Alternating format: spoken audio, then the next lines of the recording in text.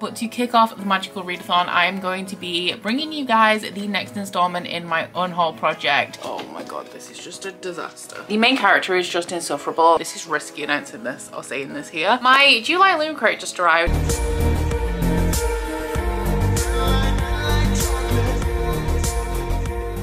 Hello everybody, today is the first day of August, the first day of the magical readathon, and also the first day of this brand new reading vlog. So my TBR in August and everything in August for me is surrounding the magical readathon, which is my favourite readathon of all time, created by the wonderful G over at Book Roast, of course. So I will pop a link to the announcement video for that down in my description box in case you guys want to check it out and want more information, because obviously I'm not going to be getting into the nitty-gritty of that at the beginning of every single vlog this month. I will pretty much just be telling you like what I'm reading for what prompt. But to kick off the magical readathon, I am going to be bringing you guys the next installment in my Unhaul project. So if you guys don't know what that is, I think at some point last year, I don't know whether it was early last year or around the midpoint, I collected together a group of books that were on my shelves that had either like been there for ages, were ones that I was only like moderately interested in, or were ones that were kind of outside my comfort zone. And they're the kind of things that I do want to read. They do seem interesting to me, but for whatever reason, I don't think that I'm going to want to keep hold of them after I finish them. So it might be that I've loved a book from a certain author before and I have more books by them, but the synopsis of those ones don't seem as interesting to me. It could be to do with the genre, so thrillers and mysteries, I really enjoy reading them for the entertainment value, but once like the mystery's solved and I know what happens, I often don't see the point in myself personally rereading them, therefore I don't keep them. So from time to time I dedicate around a week to reading through a handful of books that I've set aside and put on my Unhaul cart to just make sure that I am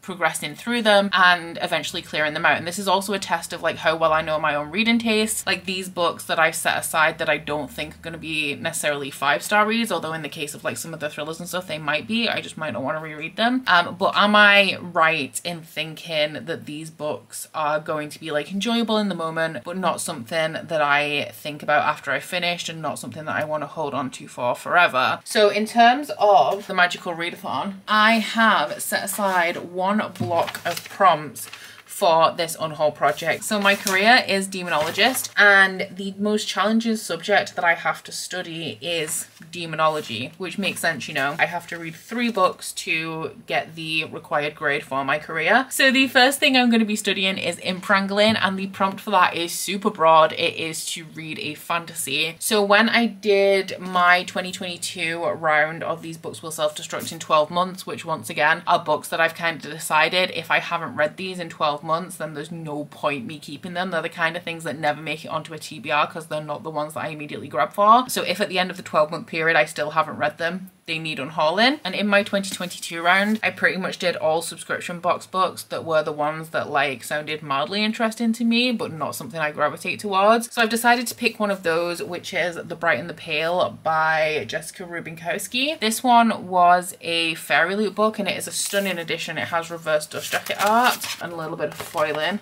under the cover as well. But this one is about a girl whose family and village was encased in ice on this mountain, and she was pretty much like the only survivor when this happened, and she ended up joining a thieves guild where she became best friends with this guy who was then murdered. However, then she finds out that he is actually alive, and I think to find him she has to take people on an expedition to the village where she's from, where all of her family are encased in the ice. So it just seems like generic kind of YA fantasy vibes to me. Nothing stands out about this book to me, but I do actually think it's going to be a really quick read. And it is also Polathon this month, hosted by Jade from JDA Reads, and this is like my one honorary polar fantasy. Now I know that the point of Polathon is to just like raise awareness for the polar bears essentially and donate if you are able. So just read whatever you want and there's prompts like if you want them, and I'm definitely going to be contributing in terms of like the amount that I'm reading throughout the month, but in terms of like actually fulfilling the prompt and actually reading polar fantasy, this is the only contribution that you're gonna get from me. I have actually started it, but I didn't. I'm gonna get a bookmark now actually, because I have magical readathon bookmark set. I'll use my guild one, which is the Mindwalker one. I started it, to be honest, I started it last night, which technically isn't a legal move, but I knew that I wasn't going to read very much after I finished my last read of July, so I didn't want to start something, and I just wanted something to read a couple of chapters of before bed. So I'm actually just like halfway through chapter 2, literally on page 16, so it pretty much doesn't matter that I started it last night. And this one is only, I thought it was at least 400 pages when I picked it, but it's actually only 328. So hopefully this one won't take me very long, and I'm excited. My TBR for this month is really manageable, and after last week and what I did for last week's vlog and last week's vlog challenge, I'm in a really good reading mood, so I'm feeling real optimistic about this month as well.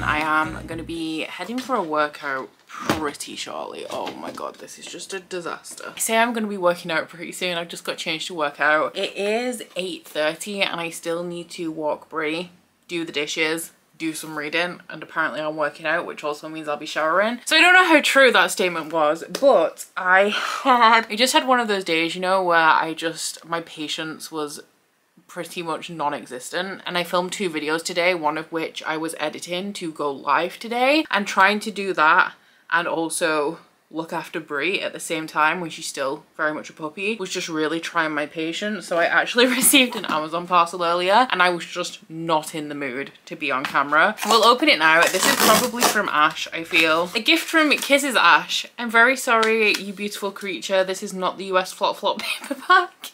Yes, picture me doing flop flop with my arm, haha, from Kisses Ash. Oh my god. Good news though, Ash, it is still pretty floppy. Like, it's not the most tightly bound UK paperback that I've ever encountered, but this is Ashes of the Sun by Django Wexler, which I believe is a book that Mel told Ash to read, and Ash is also really enjoying it. Oh, also it has your name in Ash. Thought I could smell burning, but I've just blown out a candle, it's fine. But this is an adult fantasy story. I think Mel said that it is pretty fast-paced, but it's really good because she knows that I don't love fast-paced things. But the synopsis says 400 years ago, a cataclysmic war cracked the world open. Amid the ashes, the Dawn Republic now stands guard over lands listed with eldritch relics and cursed by plague spawn outbreaks. But a new conflict is looming, and brother and sister Gaia and Maya have found themselves on opposite sides of it. At the age of 5, Maya was taken by the Twilight Order and trained to be a centaur, wielding forbidden arcana to enforce the Dawn Republic's rule. On that day, her brother Gaia swore to destroy the order that stole his sister, whatever the cost. 12 years later, brother and sister are 2 very different people. She is the Twilight Order's brightest prodigy. He is a thief, bandit, and revolutionary. Together, the siblings will discover that not even ties of blood will keep them from splitting the world in 2. Definitely sounds interesting. This brother and sister on opposite sides going against each other is definitely something that I can get behind. I'm assuming that it is going to be multi-perspective and that you're not just following one of them, which by the looks of it, yes, you're following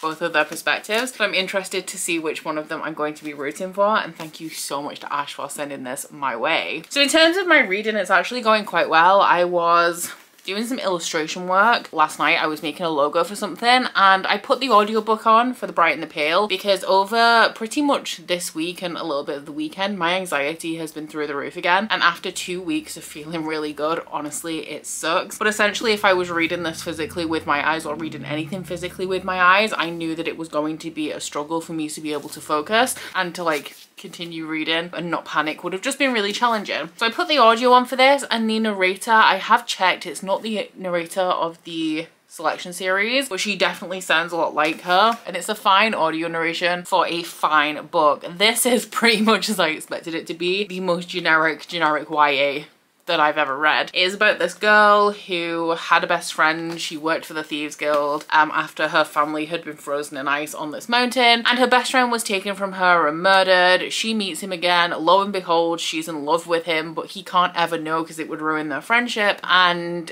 her bargain for being able to see him again after she found out that he wasn't dead was to take this group of people to the mountain where her family are encased in ice, because there is a very valuable substance called loveite that is mined in that mountain, and when you mix it with, I think, iron, it makes something that is impenetrable and like indestructible, which is why people want it. So yeah, it's perfectly fine, it's perfectly alright, which is pretty much what I expected from it, which is why it was on the Unhaul cart. But yeah, it's a decent listening experience, and I'm on page 172, so I have 150 pages left, which I think is about 2 hours of the audio. So this is not my phone, that is my brow palette, but I think I'm going to put the audio on while I do the dishes. Maybe while I walk the dog, although I think I'm going with Curtis, so maybe not.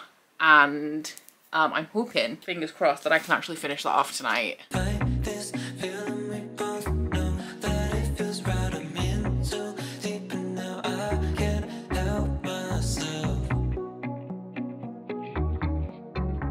Hello, so I have been withholding information from you guys pretty much because I have absolutely nothing to say. Yesterday morning, so quite a while ago now, I finished The Bright and the Pale by Jessica Rubinkowski. It was fine.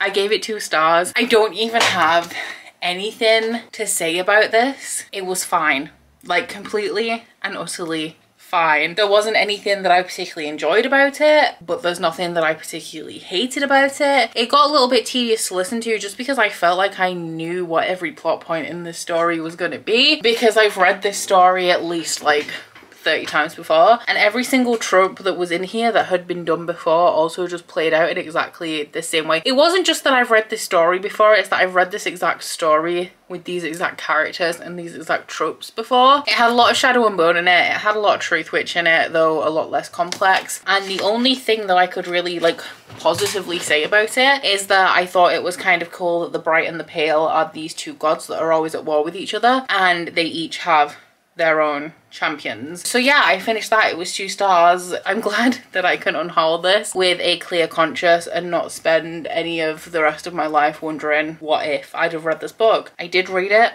and it was fine. So that is my first prompt for Magical Readathon done, which was, I think, Imp Wrangling, and the prompt for that one was to read a fantasy. So my next prompt, I have already started it, although I haven't actually read very much between yesterday morning and now. But the next prompt to achieve the qualified status is Caro, Demon of Chaos. Use a random number generator for your TBR books. And if you guys watched my August TBR, you will know that I did that in that video. And the book that I selected was Starter for 10 by David Nichols. I actually could do with putting a bookmark in this because then I'll actually know where I'm up to, but I'm on page 45, so like I said, I haven't read very much. And this one is a coming of age story about this boy in 1985 who's 19, I think, and he is going to university. His father died when he was younger, and he remembers that he used to watch University Challenge with his dad, and he comes from a working class family, so that kind of lifestyle, this level of knowledge, like higher education, is not something that would ever have been attainable to his family previously. Also, I'm sure I have something in my eye, so I'm sorry for the fact that I keep rubbing it. But our main character Brian goes to like a decent university. It's not Oxford or Cambridge, but like it's a red brick essentially, and he ends up joining the University Challenge team to get close to this girl that he likes essentially. It's written in like a very conversational tone. One of my favorite books ever is by David Nichols, which is One Day. I adore that book so much. I can already tell that I'm not gonna love this one to the degree that I'm gonna love One Day, and if I don't end up enjoying this one, I'm actually going to unhaul my other, or one of my other David Nichols books that I haven't read, which is The Understudy. However, I do also have Us, which seems to be more along the lines of One Day, so I will be keeping hold of that one. But yeah, I'm only 45 pages into it, so I can't say too much about it so far. I do enjoy David Nichols' writing style to a point, but it's very like personal. It's first person, and the narrative is very much dependent on the main character, and so far I'm not really gelling with the main character of this, which, like a 19-year-old boy in 1985, he was gonna get on my nerves a little bit, let's be real. I've seen the movie to this though, and I do really enjoy it, which is why I don't mind reading the book and why I'm kind of interested in the book, but I don't foresee this being at the same level as One Day for me at all. So I actually have a friend coming around tonight. My best friend Ryan is coming to visit. He should be here within the next 30 minutes actually. It's like 6 p.m. so we're not actually going to be doing much. We're probably just going to be playing the Game of Thrones living card game, if I'm being honest, and he's mainly coming here because he hasn't met Brie yet. And then tomorrow morning we're actually going to be going to my dad's so that he can see my dad's pups because he hasn't met them yet either. So as that is my plan for the next 2 days, I probably won't get much reading done, although I may get a little bit done tomorrow night after Ryan has gone home. But yeah, I'm looking forward to spending time with my friend. We haven't had much time together recently that isn't like meeting up in a random city and like doing an activity, so I'm really excited actually. Good morning. I don't want to read this book.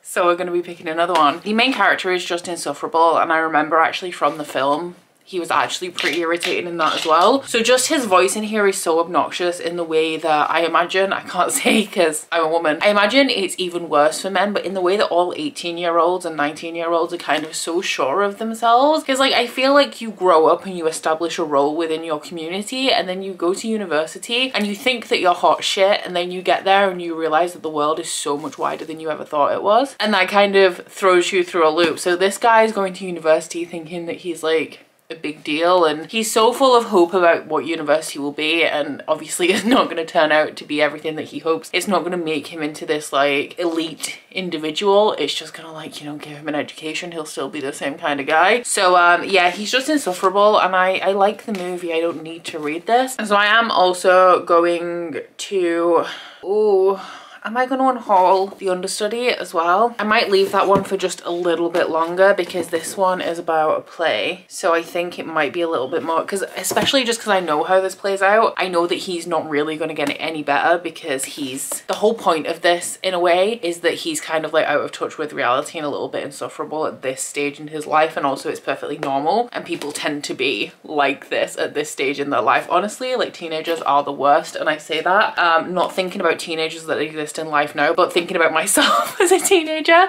and like the perspective that I lacked and how I'm just like so much better now. So we are going to pick a new one. The awkward thing about this, and the reason why I really don't want to DNF at this prompt, is that I don't have any control over what book I read next. So it could, like, the book that comes up could be even worse than Starter for 10. So we're gonna get a random number generator. As we are still doing the Unhaul Project, I will still be picking a book off the cart. There are 43 books in total, and can you guys actually see this? Oh my god, you can. I can't though. Generate.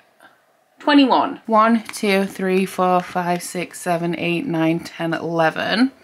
12, 13, 14, 15, 16, 17, 18, 19, 20, 21. I feel like this is more dense than I want right now, but we'll go with it. I've kind of been really slow since I finished The Bright and the Pale, so I was hoping for something that was going to be a little bit faster paced. But we've got The Power by Naomi Alderman. This one is technically a sci-fi, but also like, I guess it's like a literary sci-fi. And this is about a society in which women have all of the power, and I think they suddenly develop the powers to like electrocute people, and men don't have any power. So like the gender roles in society switches around. I've heard really good things about this in terms of it being a really good book, but I feel like I need to be in more of a mood to read this one. Can I have another pick and choose between them? Is that allowed? I'm in a real fussy mood at the minute, so I feel like this is just not gonna work out for me at all.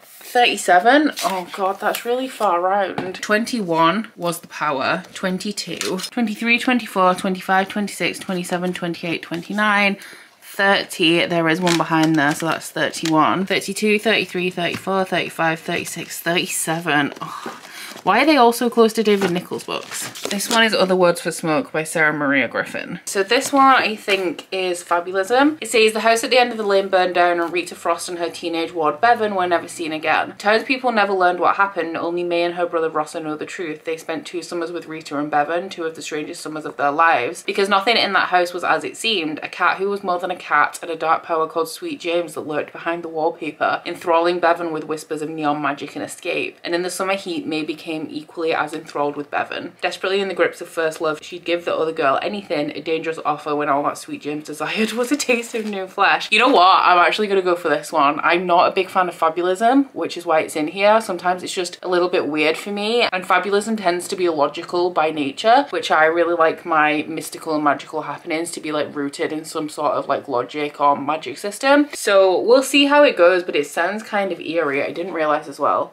that it has like an owl in the background. I feel like I'm more in the mood of this one. I don't know, have I just cheated? I don't know. I did the thing twice and I just picked the most preferable one, so we're going with Other Words for Smoke.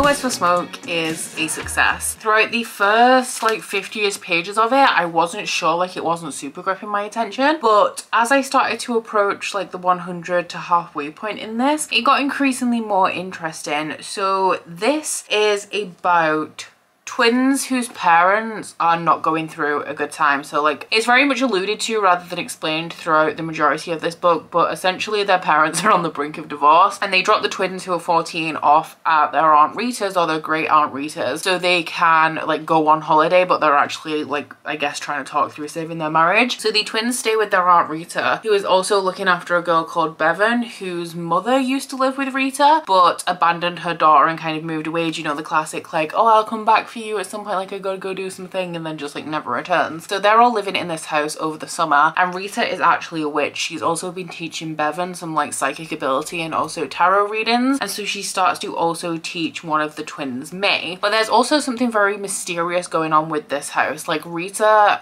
alludes to a lost love that she had. She now lives not alone, obviously, because she lives with Bevan, but she has no children, she has no partner, and she alludes to this lost love that she had when she was much younger. Also a little bit about some friends that she used to have that don't seem to be around anymore. And there is an owl that lives in the walls of one of the rooms, and it is very clear, like it's very unsettling, and it's clear that this is kind of like a malevolent spirit, and Rita along with the talking cat Bobby is actually keeping the spirit at bay. However, it does actually have Bevan under its thrall. So this is actually also sectioned. The first section is about the summer that the twins first visit this house. Then we also have a second section that is called Vignettes from Other Summers, which is about a couple of summers that follow this one and also some that happened like way in the past. And then it goes into a section called The Second Summer, where the twins are a little bit older and they once again visit Rita's. So it really started to hook my interest as we started to get to these other parts, because that wasn't what I expected from this. I expected it to play out like a normal story throughout this one summer, but we actually have some time passing in here, and I'm actually really enjoying the way that it links to the past and to Rita's past, who honestly is probably, along with the talking cat Bobby, my favorite character in this book. It also is a little bit more grounded than I would say a lot of fabulism is, which is why I'm actually like doing all right with it, and all of the like odd stuff that's going on does seem to be hinging on like a particular event. It's definitely not like a favorite, but I'm way more into this than I thought I was going to be. So my original plan was to actually finish it this afternoon, and I also brought my camera downstairs to film this update before I did go ahead and finish it, but Curtis was watching football and I actually fell asleep and had a little bit of an afternoon nap for a couple of hours. So I'm currently on page 221, so I only have about 80 pages left, and it is currently 7:05. I'm about to work out, probably walk the dog, and then get in the shower, and I think I'm supposed to be playing a little bit of Fortnite tonight with the boys. But alongside that, I would also like to finish this so that I can stay on track for my vlog schedule, because ideally I wanted this vlog finished today, because I do have like very like segmented plans throughout August to get everything done and read in time, I guess. But I guess we can, it's okay if I extend it by a couple of days, so when we finish this we can move on to the final book of this vlog, which is actually not all that big. Hey yo, happy Monday. I am on a mission this week because I'm actually planning, this is risky announcing this or saying this here, because you're gonna see this video in 3 days, I think, if all goes to plan. But I'm on a mission this week because I'm planning on announcing the September Bookathon in 6 days, but I don't have a board. So I need to pack orders, which I've done. I don't know if you guys can see, there is a stack of orders there behind me that I've done this morning. And then I also need to edit this vlog, which I'm going to sort out up to date now. And then the rest of the week I have to make a board, make everything that goes with the board, including the guide. We also have a couple of bits of merch that are in their final stages, and have all of that ready in 6 days. So that is my plan for the week, and I'm actually feeling not stressed about it, but not kind of like in a good way, in a like I just have faith that I'm gonna pull it together, but I need to light a fire under my ass essentially. But I have also finished Other Words for Smoke by Sarah Maria Griffin. I liked this more than I thought I was going to. I gave it 3 stars, but I think I liked it more than I thought I was going to, because it's not fabulism. It's like a fantasy horror blend, I want to say. I would say that the horror elements are light, or that it's more of a atmospheric horror than anything actually scary. There's like this insidious, creepy atmosphere that permeates this house where Rita lives, and I feel like it's kind of, it's shifting and it's unsettling, and it never actually scared me, but it definitely has like the atmosphere of something pretty horrific. While I did really enjoy this, it's pretty much 3 stars because I was just kind of along for the ride with this book, and while it does definitely have a plot, there were elements of characters in here that like didn't necessarily, they weren't like crucial parts of the plot. I guess like the twins in here, they're there and they're along for the ride pretty much as I was as a reader, but they're not especially crucial to anything that's happening. They're just kind of like witnesses to it. This as well, I thought that this was YA. I would actually say that it's adult. Not that there's anything in it that's really not appropriate for a young adult audience. It's just a lot of the underlying themes of this do fall into YA a little bit because a lot of this is about love and fear, but there is definitely like the core of this novel and the core of the problems in here is how oppressive religion is, and this book is set in Ireland, so a lot of this is about Irish women and how they've had to suffer because of Catholicism. There is also a lot of like homophobia at the root of this, and also just generally controlling women. Do you know, like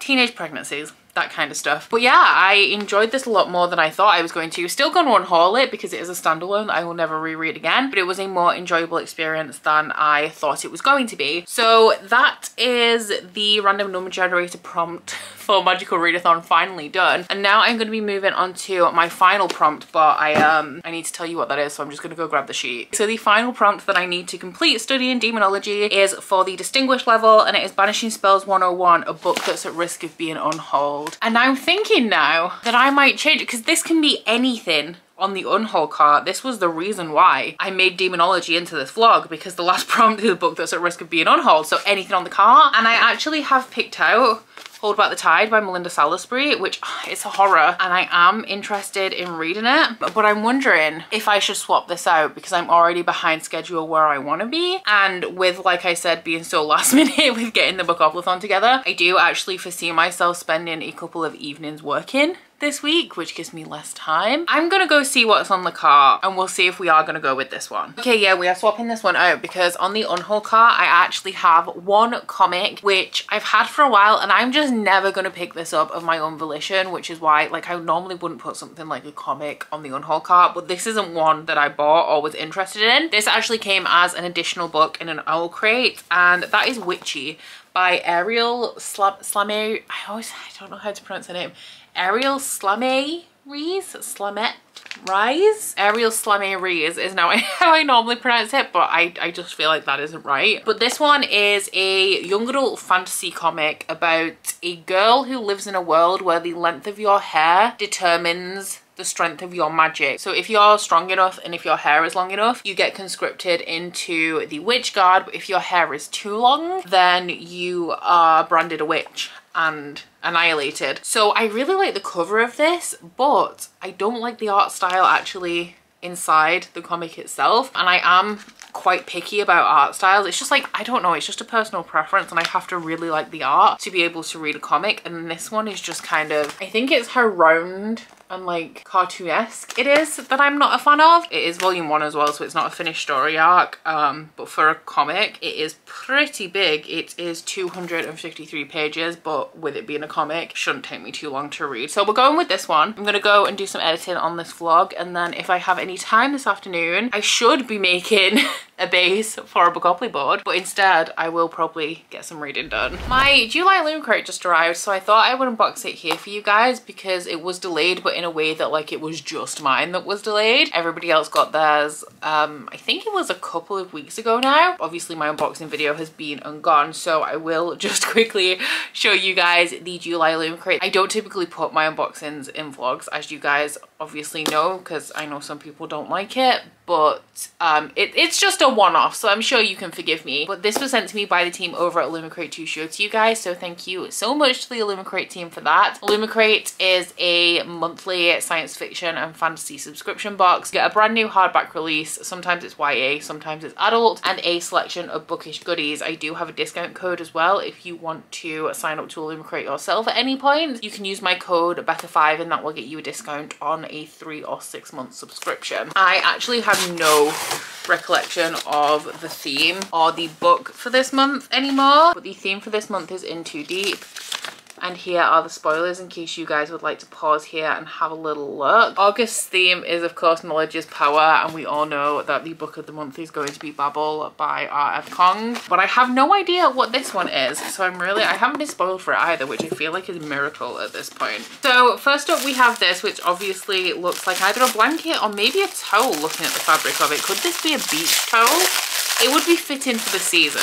It says Beneath the Waves, and it is inspired by the Folk of the Air series by Holly Black, which is of course Cruel Prince. I'm not a fan of Holly Black myself, but I can always appreciate a towel, which I believe this is, with quite a pretty design on it. Oh yeah, actually I really like the pattern, and it doesn't matter that it is inspired by the Cruel Prince because quite honestly you cannot tell. We also have this little wooden tube that says property of the Night Spire, and it is, okay, that is cool. It is a bamboo toothbrush with a little case, so obviously like if you want to travel with it you can put it in. It looks really cool because it looks like a little map pro for a pirate ship. We also have a these metal straws. Just got metal straws in Fairy Loot, and I said you can never have too many metal straws, and I still stand by that. These are ombre. I like these. They also have text on the ends. See if I can line that up for you so that you guys can actually, I'm not sure if you can read those, but from top to bottom they say Winged Serpent, Golden Eagle, Water Strider and Carrion Crow, and they are inspired by Black Sun, which I think is Rebecca Roanhorse if I remember correctly. I think that this is a water bottle, which yes, it matches the other Illumicrate water bottle as well, although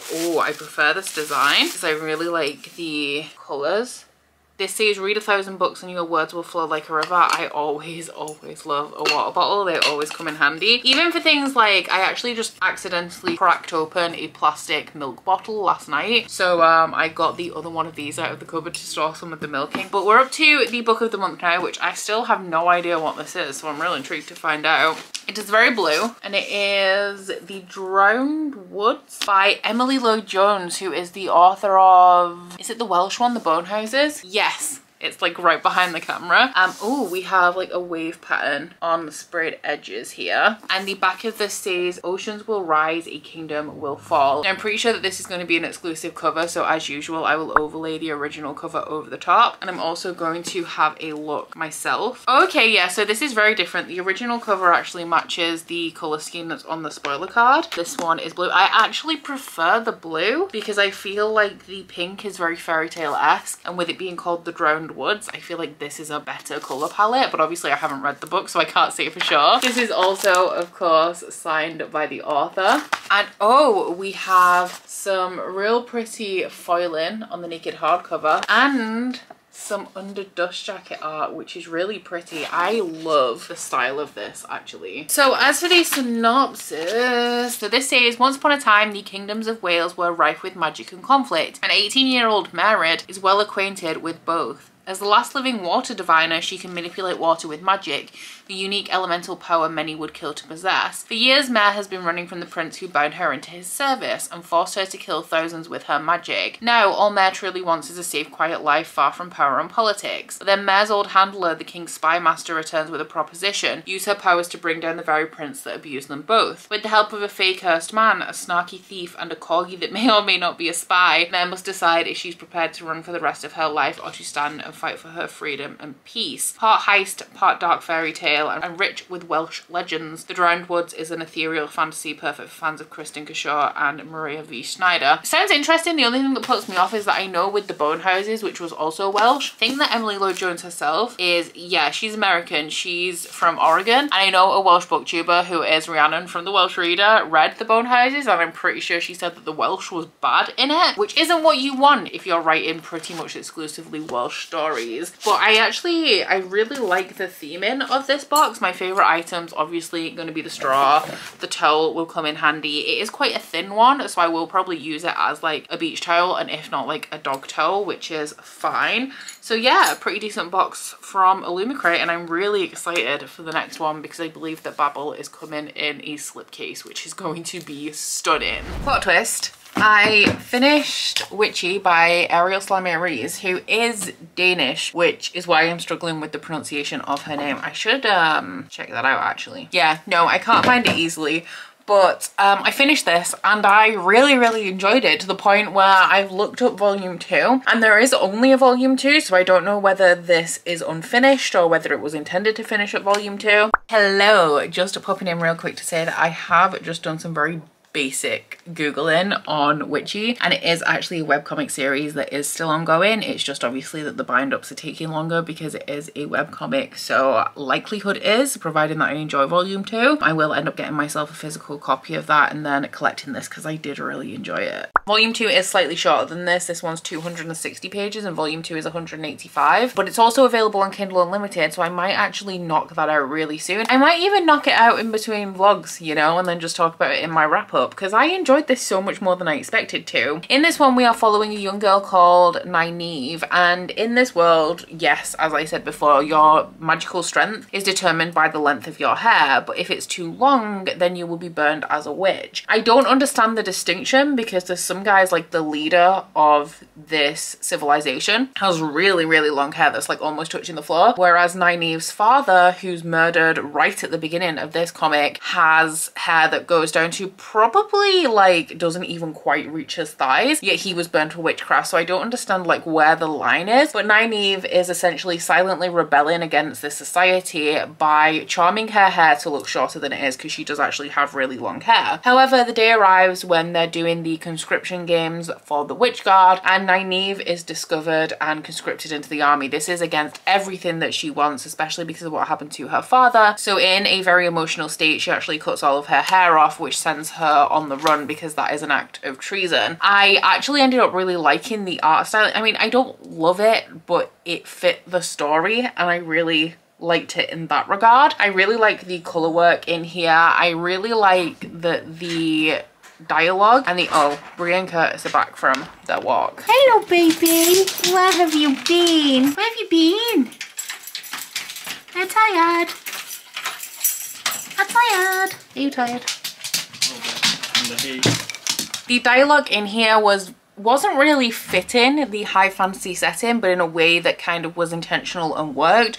So it had a lot more like modern phrasing and language and humor than I expected on the backdrop of this high fantasy setting. I also really enjoyed the inclusivity of this comic. We have a trans character in here and I really like the way that that was discussed within this comic and this setting and this world. And despite myself, I went into this expecting that I wasn't going to like it, and that definitely was apparent throughout the first like 50 pages of this, but I actually ended up getting really sucked into the story. So glad that I picked this up for the Unhaul Project. This is one of the reasons why I do the Unhaul Project as well, because I know a lot of you guys will be like, oh, why don't you just unhaul all of these books if you're not interested in them? Because some of them, like this, turn out to be something that I really enjoy, and instead of this going on the unhaul pile unread, I'm actually going to keep this now and also continue on with the series. So that is one of the reasons why we do this. You know, the big reason is just so that I'm reading through things like the thrillers and random contemporaries that I'm vaguely interested in, so that I can like keep making space on my shelves. So that is it for this month's Unhaul Project. We have 3 books read, and also my demonology requirements have been met for Magical Readathon. So we had 1 book that definitely like could have been unhauled unread. The thing is, this is a fairy loot edition as well, so I don't want to be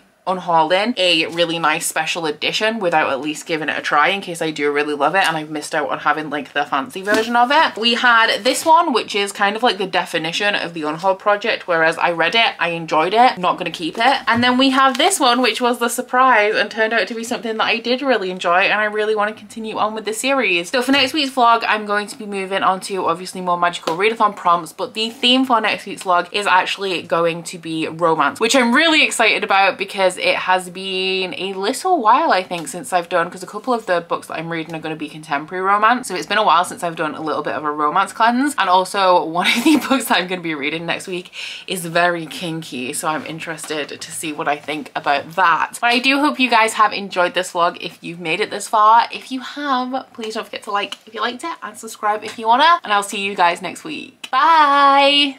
Oh, you bite your friend like chocolate. You say you'll go where nobody knows, with guns hidden under our petticoats. We're never gonna quit it, no, we're never gonna quit it, no.